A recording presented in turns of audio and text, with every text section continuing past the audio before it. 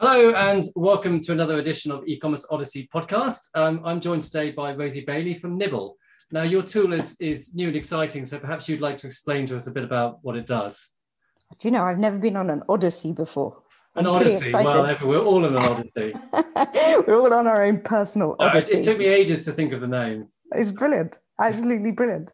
So Nibble is negotiation technology, which makes it sound very grand. I could tell you it was AI powered, but really what it is a chatbot that can sit on a retailer's website, on an e-commerce website, and negotiate a personalized deal with your customer. Critically, it makes the customer smile in the process of giving them a personalized price. Okay, so I have to ask, because my first thought when I saw this was, is it a gimmick? Is it the kind of thing that because as a retailer and as a consultant, I see loads and loads of tools. Is this something that I need to, is it a flash in the pan, or is it something that I need to invest in? Yes, and we've intentionally made it lighthearted, so we're probably a victim of our own positioning in that sense, and it's totally fair to say, is this going to be a bit like spin the wheel for 10% off and other such very naff things? The critical thing is it's sort of rooted in the behavioral science behind the experience that means that it works. Because it engages your customer in a conversation, your customer is empowered to say what they like about the product, what they want, what they would like differently. Whereas the retailer at the same time is totally in control of the promotion. It's only displayed when you want to, it's only displayed to people that you want to have a conversation with. Once the conversation starts, we find about 25% add to basket. And that's just because you've been bought in at that point. It's actually fundamental prospect theory, if you're very into Daniel Kahneman and thinking fast, thinking slow. Mm-hmm. But it's to do with the fact that once you've engaged in a conversation, the customer's bought in to getting that deal, but at the same time they'll do things like say, can I get a bigger discount if I buy two at the same time, and things like that. So what proportion, what kind of deals do you think, what works best with the system? How do you get the most out of it? So we've done a comprehensive trial with Lucky Voice, who sell karaoke machines. Mm-hmm. Mark Lane Fox, no doubt. Yes, exactly, years ago. And we found 1 in 5 of their customers say, if I add a second microphone at the point of purchase, can I get a better discount? Right, okay. And so that's just another way of doing the bundle. But of course, on e-commerce, it's often advertised as karaoke machine or karaoke machine and second microphone, right? There's 2 different SKUs, if you like. Whereas what this is doing is allowing that person to add that second microphone really at the point of purchase. So really sort of traveling with them. So you're automating bundling, basically. You can automate bundling. You can do gift with purchase. You can just give someone the nudge they need. We're on a watch website, and in watches, negotiating the price is quite common, especially on marketplaces. And what it tends to be is people just want to feel like they've won. They want to have a little bit of a nudge, a little bit of a bit over the line, and then they say, I think I've done quite well. Right. So is it a bit like, I don't know because some people, my answer to everything is always marketplaces, right? No matter what the question is, it's either international trade or marketplaces. So I always think on eBay, you have second chance offers. It's a little bit like that with a little bit like that. And just the technology that you can do now through natural language is just so much better than it was when eBay was created. That the make an offer button is a very static, very slow experience, right? It can be SMS to SMS. It can take half a day to negotiate a deal. And if you look at, there's companies like Poshmark that have over 7 million users haggling every day, and Depop has 2 million. For these people, negotiating as part of the purchase is just integral to the experience and actually really fun and engaging. And so this is a sort of upgrade of eBay's make an offer button. But is this like, okay, because you've got different classes of items. So something like Depop, and I don't know much about Depop, right? And it's is it secondhand? It's a clothing site. Clothing, right? Yeah. So they're not, okay, so you've got certain items which are unique items, right? Let's call them, unique by the extent of, things that aren't vintage unique, or something. They're not fungible. They're vintage or they're secondhand or they're used, right? Now, so at which point, it is a kind of like, because an auction is to a certain extent a negotiation, right? Whereas someone like me would quite specifically sell new items, which are, they're allegedly entirely identical. So therefore, and I think, to a certain extent, I think one of the reasons why Amazon did better than eBay is because, people just want to go onto a site and just buy at a price which is advertised. I mean, most people just buy, go, you don't want to, I don't want the hassle of necessarily having to haggle for things unless they're, do you find, would it work on, like a site, I mean, a large retailing site where people want a quick purchase and they don't necessarily want to. Yes, it does, but not in every circumstance, right? Like the customer doesn't want to feel like, oh my God, I have to go through this process again, just to get the discount that you were always going to give me, right? It can't feel like that. And so it'll never be used on every single one of your products at the same time. It will be used because that customer is logged in and a loyal customer, they have the opportunity to negotiate, but other people don't. Or it'll be used because mid-season you're overstocked with one item, but you don't want to put the website on sale, so you just put the negotiate button on the item that's overstocked to bring your stock levels down to where you need it to. So you'll use it in specific examples, but you won't use it everywhere and all the time. It's not an extra stage to the, because I would be, I mean, I don't know if you know some of these. Did you come across? What was it called? Flubbit? No. No. Flubbit was a reverse auction marketplace. The problem with reverse auction marketplaces is that they add, basically, effectively, you're adding an extra stage to the. Just adding friction. Yeah, just adding friction, and so it's not you don't feel this adds friction to the process because it's about a minute. It's very, very slow, very, very quick compared to any other form of negotiation that you might have seen. Yeah, so it's definitely. But any kind of thing, I don't know what the people come up with all kinds of figures about how if you start your page doesn't load in 2 seconds, you've lost the customer. Exactly. So exactly. A minute is forever in internet time. A minute is forever in internet time, unless you compare it to the journey that a customer goes. And I was talking to someone, he bought some Puma trainers last week. And he went to the Puma website, he found the trainers he wanted to. He then spent 5 minutes looking for a discount code or the same Puma trainers on Zalando and several other websites. So when you compare it to that sort of purchase process, it is a ton quicker, more unique and more fun. So you're basically saying to your customer, I know there's voucher codes out there. I know there are marketplaces you can go to. And I know that you want to feel special. So let's have a conversation and see whether we can find a place to meet in the middle. So it adds friction, but relative to the bargain hunting, less. What do you think in terms of conversion rate? How did it improve conversion rate?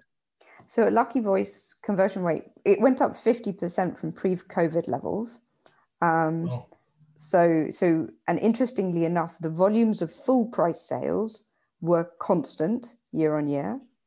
And the increased sales were the ones that Nibble did, if that made sense. Okay. The numbers were less extreme, but they were still up on lockdown. And actually, funnily enough, everybody tried to buy a home karaoke kit in lockdown.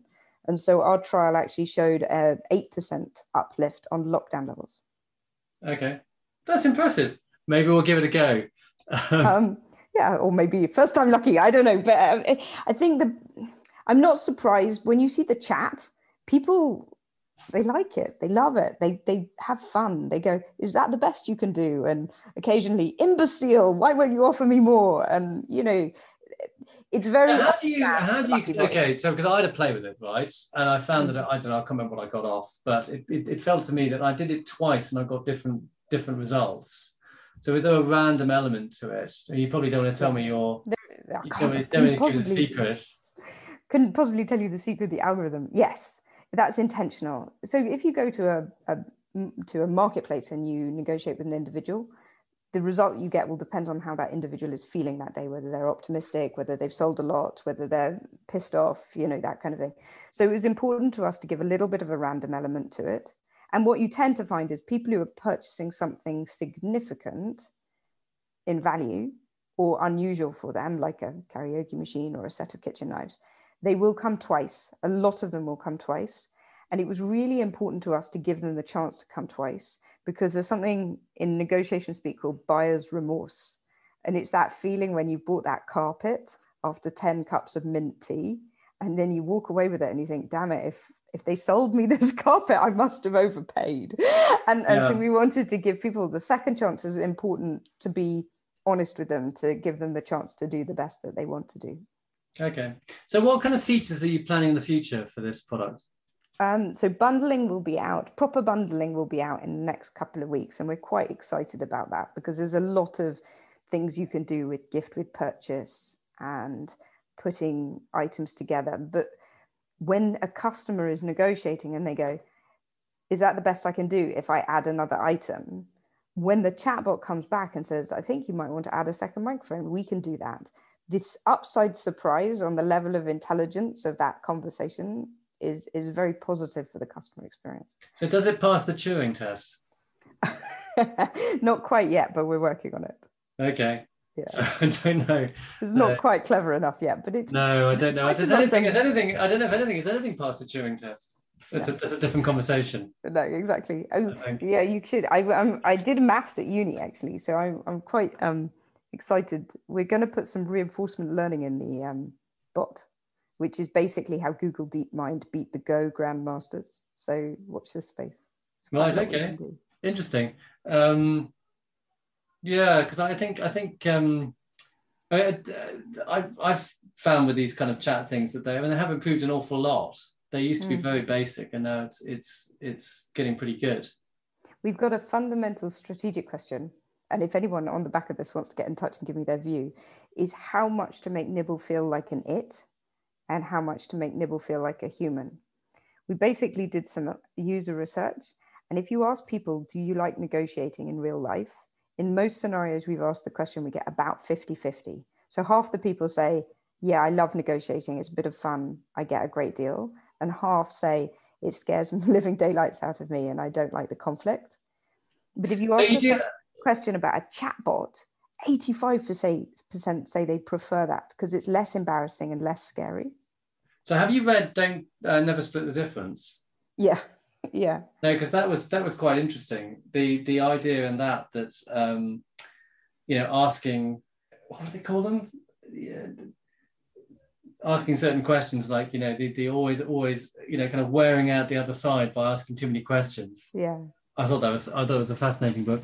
So if you get on Nibble, you can ask Nibble to tell you a joke. Well, that's kind of the classic kind of Siri thing, isn't it? Really. Yeah. We've programmed all of those in. So is it your to what extent these days do you have to develop your own AI, or there's kind of presumably you can buy in from AWS or AI AI components. So you can buy in the chatbot interface, right? And so what that does is means you can program what they call intents rather than every single way that it might be phrased. You can program in 10 ways someone might make an offer, and the chat-based interface will use the natural language processing on your behalf to try and work out the 100 ways somebody might make an offer. But you have to program the way the bot speaks. So all of the text is our copy.